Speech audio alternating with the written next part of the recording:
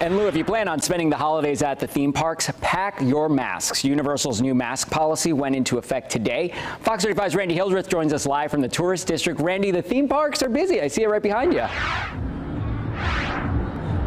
Hey, good afternoon, good evening, and Merry Christmas. We've been here for a few hours and we've seen traffic definitely pick up here at the touristy Icon Park. I talked to some of the guests here. They say they are taking some of these COVID changes in stride. As for that announcement from Universal coming down on Wednesday about the new requirements for masks, and this applies to guests and staff as well. And this is regardless of vaccination status. Masks must be worn in restaurants, hotel, public areas, shops, and on all attractions. The company says it will continue to monitor the situation and make adjustments as needed. And keep in mind, these changes come as the CDC reported over 31,000 new COVID cases in the state. That new information coming down today.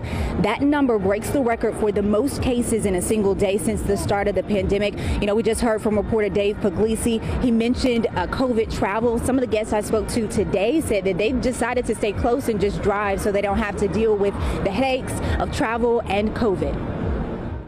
Do you feel a little bit more comfortable because you're vaccinated? Yeah, for sure. Just be safe about it. You know, during this whole thing, we've just been trying to make the best, enjoying one another. We both work in professions that we are in contact with people every day.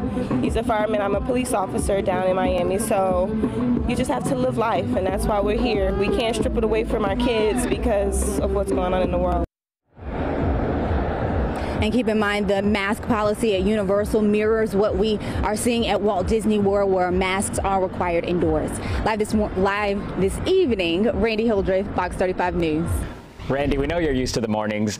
Universal's new policy, as you just mentioned, is similar to the current rule at Disney World. Disney requires anyone aged 2 and up to wear masks in all indoor areas. Meanwhile, SeaWorld and Busch Gardens in Tampa do not require masks. Orange County is getting ready for a COVID testing surge